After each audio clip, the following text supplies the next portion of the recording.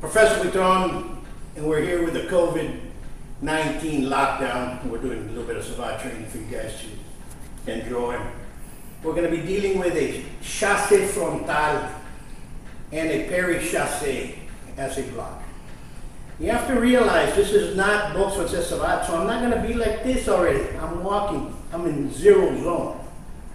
I get into a confrontation. The person steps back and gives me a chassé frontal or a front thrust or a kick of that nature.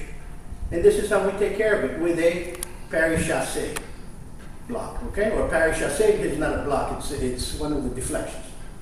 All right, so first I'm going to explain what a chassé frontal is. Chassé frontal comes in, okay? He's going to hit with a heel. In this position is a chassé frontal. If he goes sideways, this is a chassé lateral. So understand the difference.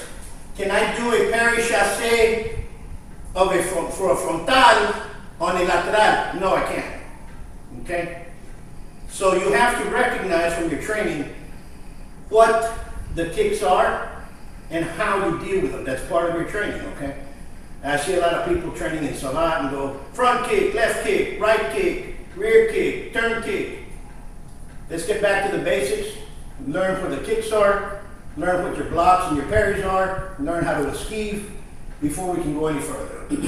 So as he comes in, right here, it's number one.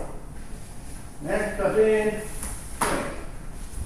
okay, comes in, comes in, okay. I always want to be watched with the chassé, see? I'm not moving, I'm here. All right, so he comes in, bang, bang, bang, bang. See, I'm not moving my legs.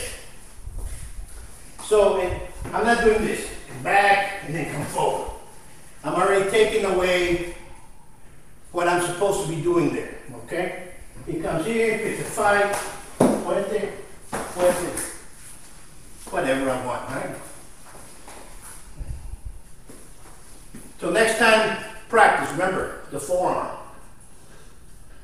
Peri-chassé. Peace.